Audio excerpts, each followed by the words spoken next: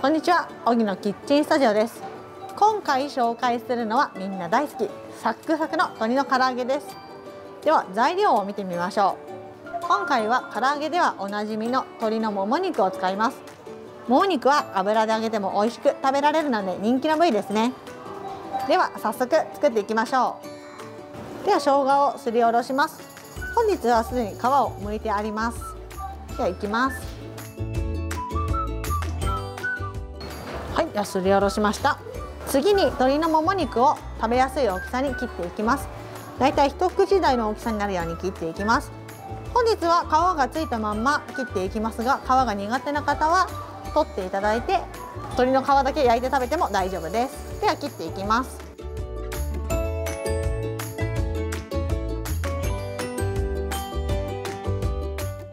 では材料が切り終わりましたので、今度は下準備の方に入っていきます。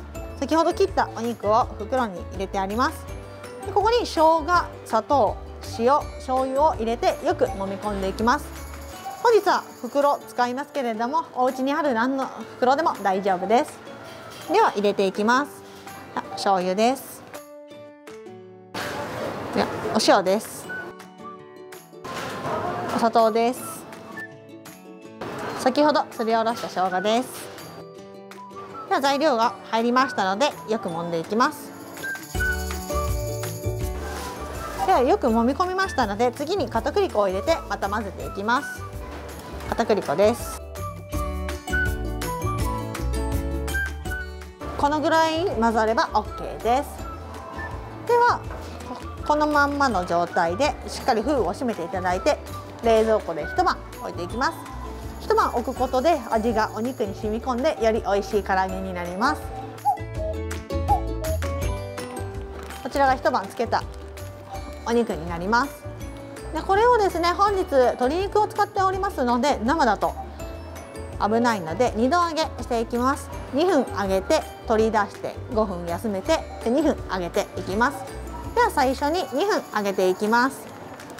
油の温度は170度です。で揚げる時のポイントなんですけど、お家に温度計がない方は菜箸を使って温度が測れます。菜箸入れていただいて、全体に細かい泡ですね、こんな形で出てくればだいたい170度です。では入れていきます。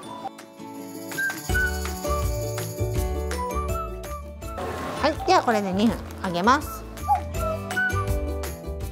では2分経ちましたので揚げていきます。でこれが1回目揚げた状態です。でこのまま5分休ませます。で5分休ませたので今度は2分揚げていきます。通常だと唐揚げ1度揚げが多いと思うんですけれども、2度揚げすることでよりサクサクとした食感になります。はい、では2分経ちましたので揚げていきます。では一つ試しに切ってみます。熱い熱い、ザク。じゃらーん、どうですか、美味しそうに揚がりましたね。